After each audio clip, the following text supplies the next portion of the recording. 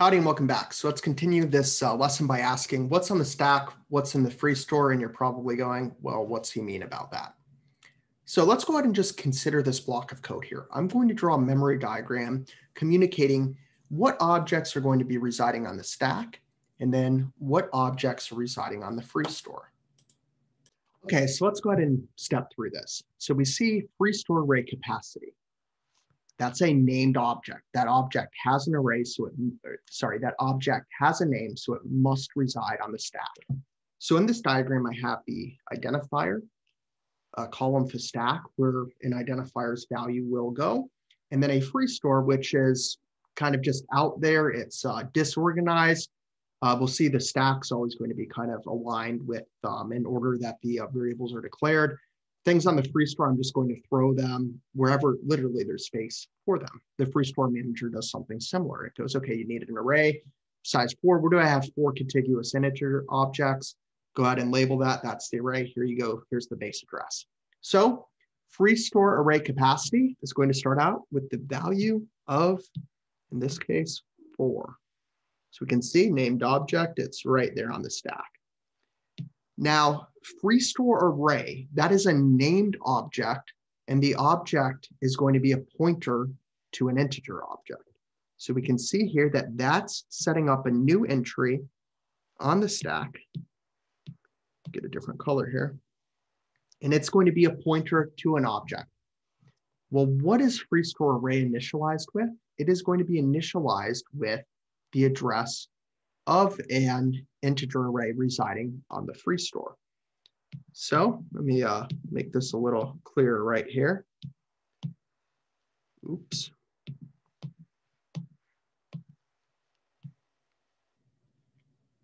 Sorry about that. So free store array is going to have the address to the base element of that object that resides on the free store. And again, that's what this line's setting up here. Okay, so notice here that the named objects are residing on the stack.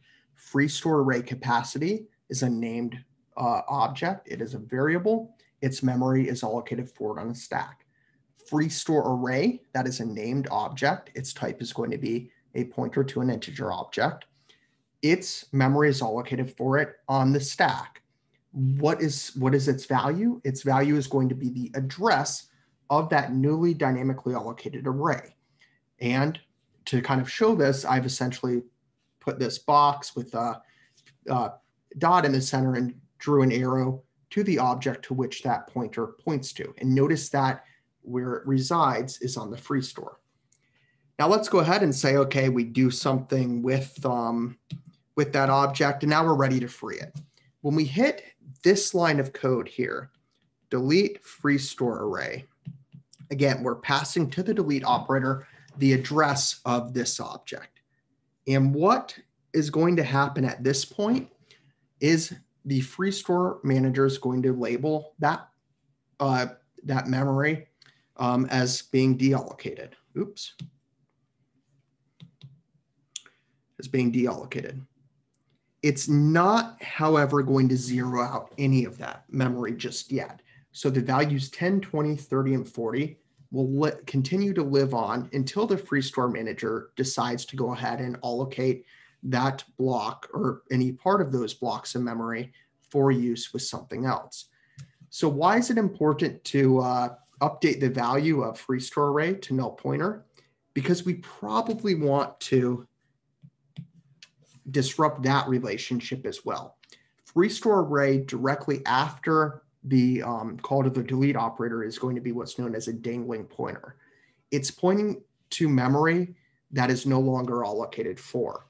So to prevent us from inadvertently going back to say this array and interacting with the data that may or may not be there, depending on when it becomes overwritten, we go ahead and we simply say that, hey, that relationship is no longer valid, and we'll say that our free store array now points to nothing.